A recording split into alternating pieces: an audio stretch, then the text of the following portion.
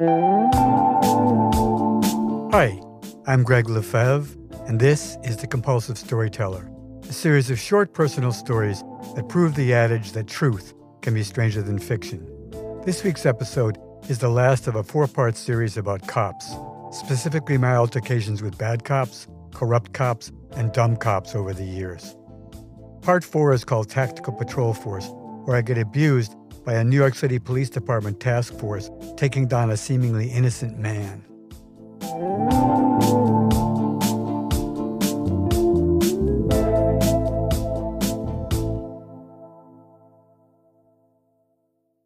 As mentioned in the intro to a Bad Cop episode from last season, after the police killed George Floyd, I made a list of all the times I've had difficulty with the police. I came up with 36 different instances, and I recount another one here as a cautionary tale. Had I been a black or brown man, any one of these 36 run-ins could have been fatal for me. Bad Cop, Tactical Patrol Force.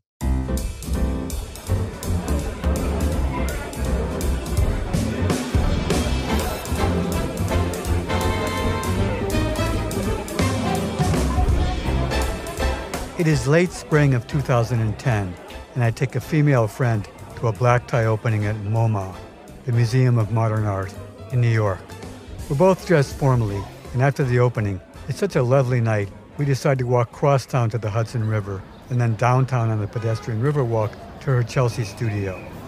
Because it's the first warm spring night, the path is crowded with all sorts of people. Rollerbladers, bicyclists, speedwalkers, jugglers, Hare Krishna people, and the whole panoply of New York characters.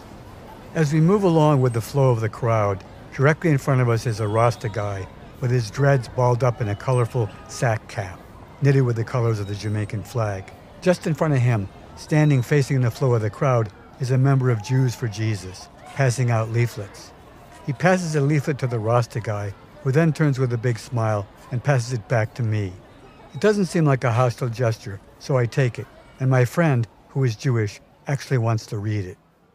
Just at that instant, a group of 4 beefy guys, all dressed in t-shirts, jeans, and sneakers, roughly brushes past us on either side, grab the Rasta guy, and slam him to the ground. One actually stands on his neck, while another squats to restrain his arms, and the other 2 rip him apart, tearing off his hat, rifling through his pockets and bag. He doesn't struggle, but just lays there. My guess is that this is not the first time this has happened to him, and he knows the drill. I can't help myself and start to say, "Hey, come on, what?" The cop standing on his neck yells in my face, "Move along!" I continue, "What has he done to deserve?" At which point he punches me in the stomach, which doubles me over in pain. As I struggle to gain my breath and respond, my friend grabs my arm and screams hysterically, "Come on, Greg, let's go!" When I resist, she starts to cry, "Please take me home." I look at all 4 of the men to take a mental picture, all plain clothes, so no one is wearing any sort of identification, and they have on street clothes, and they're all overweight. As we walk along, and she pulls herself together, my breathing returns to normal. I tell her, that was Giuliani's Tactical Patrol Force, the TPF.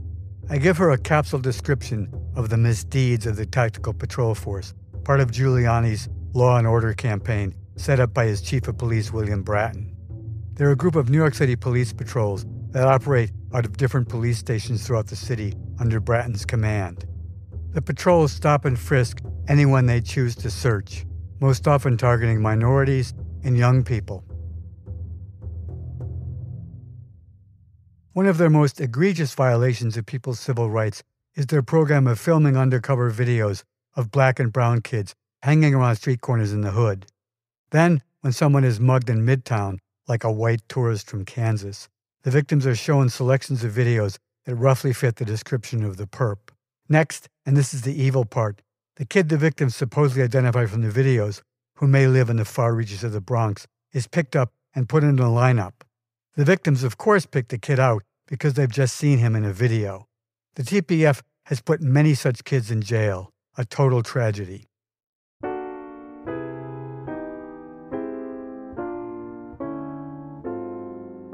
The next day, I call the Midtown North Precinct, which has jurisdiction over the part of the Riverwalk we were on. Midtown North Precinct, Desk Sergeant speaking.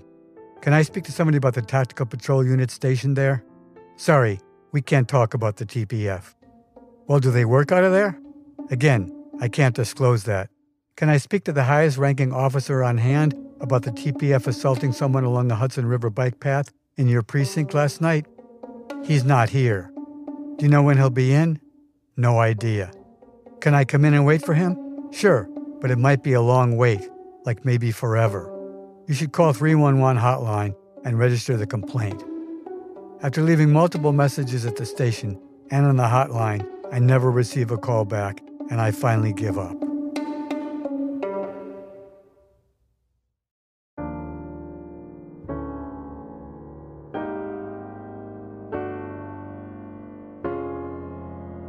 A few years later, I'm very pleased to read about the Tactical Patrol Force's disbandment due to their racial profiling, witness intimidation, and excessive force. But the problem is that all those TPF cops go right back into the rank and file, and I'm sure they take their racist and violent behavior with them. It's almost impossible to reform the police in this way. What have I learned from the whole affair? When cops are corrupt and well-funded, they can brutalize anyone for any reason.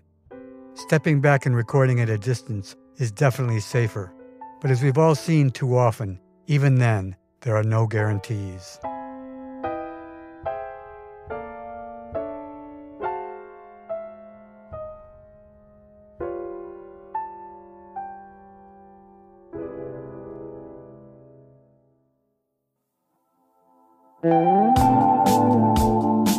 The Compulsive Storyteller is written and narrated by me, Gregg LeFevre, and co-produced with Peter Kokoma, who's also made our theme song. If you enjoyed this week's episode, we'd love your help sharing the show. Please subscribe to The Compulsive Storyteller for free on Apple, Spotify, or wherever you listen. And also, if you could leave a review, that would be fantastic. Follow the show on Instagram at The Compulsive Storyteller, and check out our website for more information at thecompulsivestoryteller.com. Thanks for listening, and if you don't like this one, the next one will be another story.